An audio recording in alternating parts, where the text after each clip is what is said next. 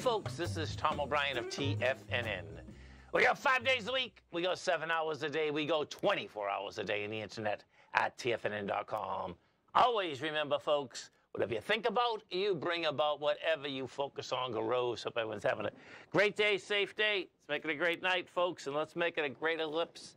The ellipse is happening right now all across the country. Some get a lot, some get a little. Love is unconditional. And love, there are no conditions. You love for no reason, with no justification. You are free to be who you are and allow others to be what they are. Market-wise, let's take a look at it out here. We have the Dow Industrials up 5, NASDAQ up 11, S&P's up 2. Gold contract up $12, trading at $23.57 an ounce. Excuse me, folks. Silver up 43 cents, $27.93 an ounce. Light sweet crude, flat. $86.59 a barrel, notes and bonds. The 10-year note, down 12 ticks, trading 109.08. 30-year F11 at 117.06 in King Dollar. King Dollar, come on, baby, where is she?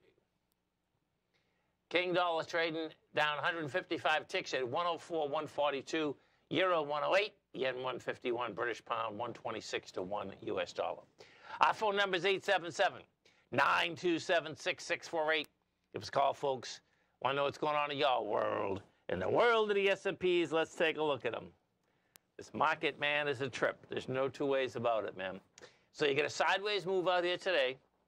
You have 30 million shares traded, which is a huge contraction of volume. So when you take a look, this Friday kicks off earnings, JP Morgan the back. And then when you take a look at this, what you're going to see is that we have a lot of high volume lows, folks, all the way back to January 31st. How's that? And they're going to get tested, man. You know, the real question is when. And so we're on a Monday. I suspect that what we're gonna see here. Whoops! Come on, give me that one. How do we do this? Right there. There it is. Okay. You know, the SPY is at 519. The gap on the SPY is 497. The first high volume low is 482, and the high there was 489. The real question is going to be, okay, did we get up a little bit higher, test, fail with price and volume? And then if we look at the calendar, so what you have by the calendar here, let's go look at this for a second. So we're on the 8th. The 12th starts earnings. We're in the time frame that you just might be able to get a pullback. So the S&P, bottom line, wants down to those levels. Now, let's go to the Qs, because the Qs are stronger. The Qs, in fact, on Friday were pretty amazing. That we went down with 57 million, we came back up with 53. Now, today, different ball game, 21. And if we take a look at the Qs, you're going to have the same type of setup. Where's the first one? There's the first one right there. So in the Qs, the gap is at 425, and we're at 440. And the high volume low is at 416. You know, so I suspect what we're going to see here also is we're going to try to test one of these days from last Friday or Thursday. Because what we've already done, we've already tested the highs with tremendously lighter volume. If we take a look at the Qs, the first high at 72 million, the second high came in at 39. That's a market that wants to correct. So, and then we go to the gold contract. We go to the gold contract next. We take a look at gold. This is on the C to D leg of an ABC structure up, and there's straight line moves, and boys, you talk about a straight line move. This is about as straight as you can get. So picture, once this move started on March 27th at 2180, and we're $200 over that right now. And that was in 10 trading days. You know, 2550 is coming at us. Now that's a one-to-one ABC structure on the way up. Now, let's go to silver, because silver is finally acting up. It's screaming, yelling, all of the above. It has volume behind the move. Let me do this. SI1. I got to put this on a generic chart for a second.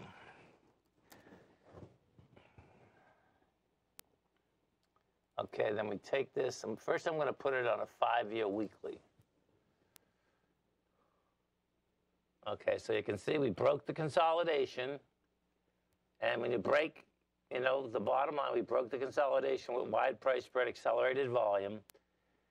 So right now, this is on the run to 30 bucks. We're at 27.94. Now let me pull this back a little.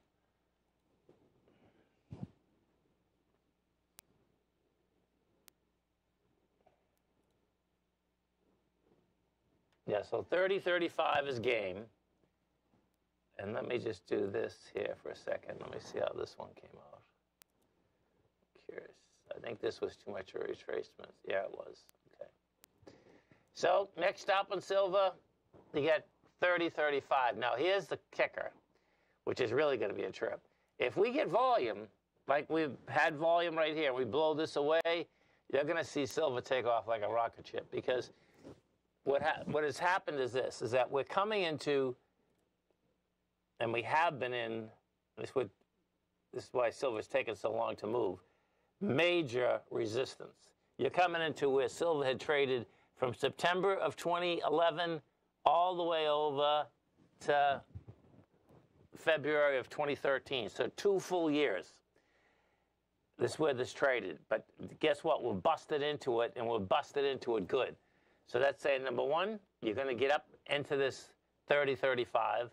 And how we get there is going to be a big deal, because if we get there with force, like the silver contract's been trading right now, you will get to $37, $44, and then we'll go after its high of $49. So we are going to be seeing some action, because if that's what you get, when silver starts moving like that, those silver stocks are going to go to the moon. I mean, to the moon in a monster way. We're going to take a look at a couple of them. We take a look at Heckler first. You're going to see Heckler, you know, they've all moved pretty much, like, amazingly. Yeah, Heckler's almost doubled. We went from 332. Right now, you're trading 549. Stay right there, folks. Come right back with our man, Mr. Steve Rhodes.